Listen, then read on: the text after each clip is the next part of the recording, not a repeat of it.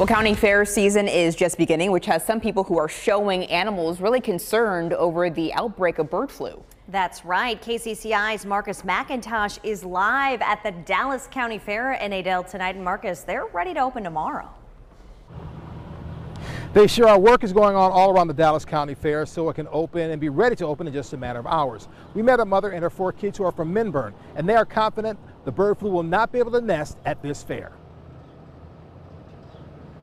The Foster family can't wait to show their animals at the Dallas County Fair. We have dairy goats, and we have meat chickens, and we have layer chickens.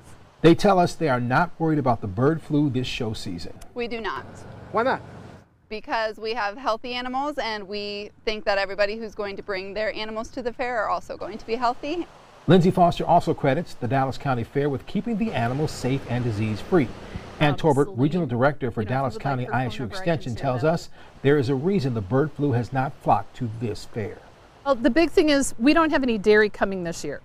So that's first and foremost. So for us, it's not an issue.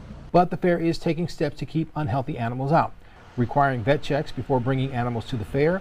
They take biosecurity and sanitation seriously. They discourage sharing of feed bins and water pans and work closely with the 4-H so they know how to keep disease out of the fair.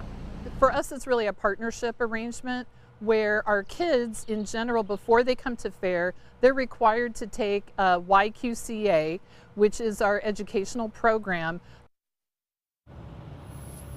The animals start arriving tomorrow, Tuesday morning, for opening day when the fair starts.